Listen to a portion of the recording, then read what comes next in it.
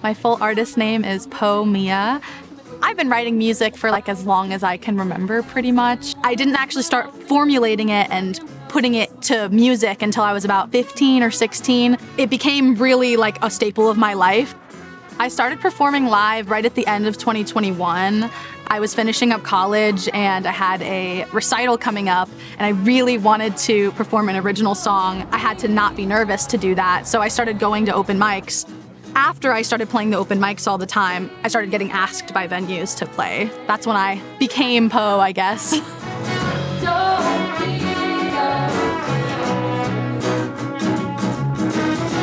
To say that within a little under 2 years to go from just being one person to being 4 and 5 sometimes feels really crazy.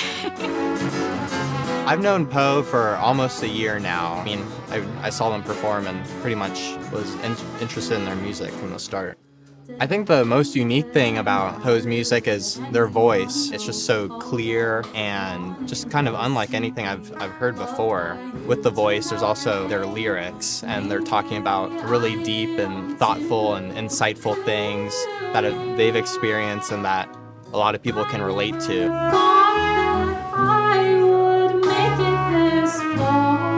Because I come from a background of music therapy, I really want to allow people to use my music to help them cope with whatever they're going through or find some sort of relatability in it. Feel like, oh, well, I've been through that too, so I know I'm not alone.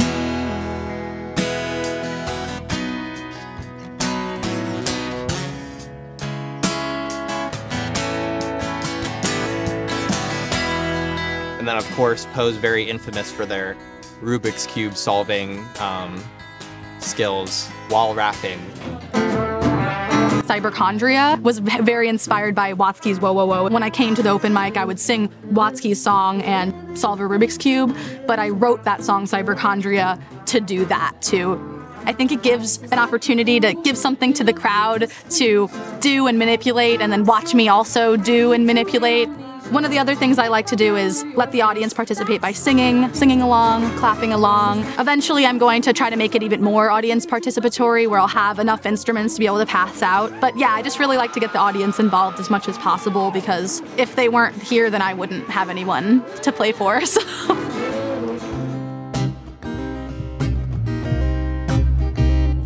Right now, I have 2 EPs and just 1 single. I've got my first EP, Prologue, open heart kind of stuff. My first single that I released just about a year ago is called Golden Tongue, much more like electronic-y, R&B kind of style. In June, I released Rebirth, which was produced by the lovely Gabriel Vianello.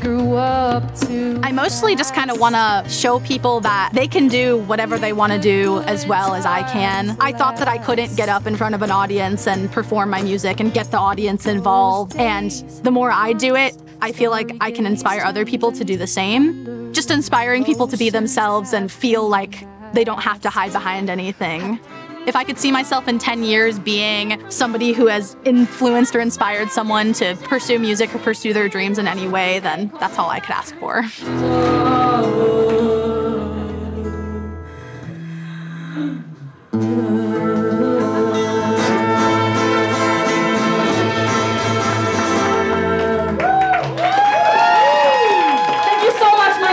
My full artist name is Po Mia, P-O space M-I-A.